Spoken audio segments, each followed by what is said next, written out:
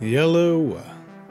If you go to a sports massage or physiotherapist who works with fascia, one of the things they'll understand and perhaps explain based upon what they're working on is that your fascia likes to be aligned straight. Walking, moving, sitting in weird posture for long periods of time can have an impact on how your fascia is aligned. The human body is miraculous. It has a knack for adapting, adjusting to the conditions it's placed under, but just because it has adapted does not mean it has retained its natural optimum position. The adaptation may actually have an impact on the overall performance of your fascia. If your fascia is aligned in its natural position, it's more likely to be healthy, which means you inch closer to maximizing its tensile properties to your advantage. A simple way to have healthier fascia is to just drink more water. If your fascia is aligned in its natural position, it's more likely to be healthy, which means you inch closer to maximizing its tensile properties to your advantage.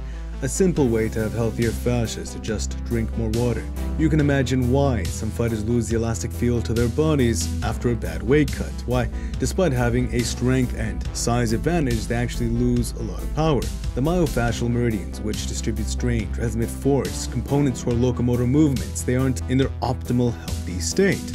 That's perhaps a reason as to why time to time someone well hydrated off a weight cut can demonstrate a tier of power that straight up shocks the world. Why well hydrated fighters with a higher body fat percentage can sling a surprising tier of power. Their fascia is just healthier, optimally elastic, thus it assists in the propulsion of their techniques.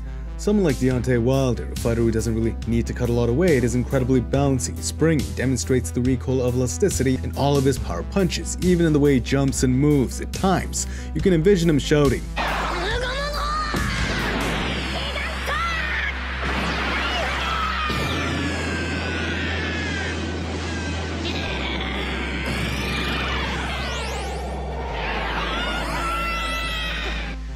That's one advantage heavyweight fighters have in general.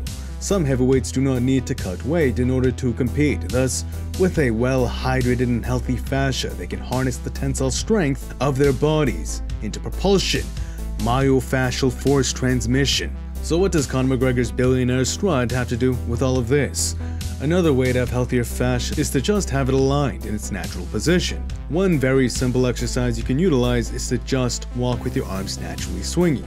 Not consciously, but as a result of walking with your feet pointed forward, posture upright, but you're relaxed, letting the elastic properties of your body do its thing naturally. Nothing is forced. Your arms should swing by themselves and your torso should alternate side to side as a result of the lumbodorsal fascia working as part of a natural energy-efficient gait. Stand upright. Let your arms swing naturally, feet pointed forward. From there, note the crisscross arrangement of the elastic springs acting as a model for the posterior layer of the lumbodorsal fascia. The lumbodorsal fascia will act like an elastic spring to help propel the mass of the trunk forward. Using your body properly, it will align it properly, which will help promote its overall health. When it's healthy, innately, it will work better. Now, if you're walking down the street and people start to laugh at your billionaire strut, what are they going to do beyond that? Fight you about it? You and your healthy fascia working optimally for force transmission? I think not. If you'd like more from me, please subscribe and hit the notifications. Thank you if you did. It truly does mean a lot to me. Thank you. Smash the like button if you enjoyed. It's Cook Karma, and until next time, peace.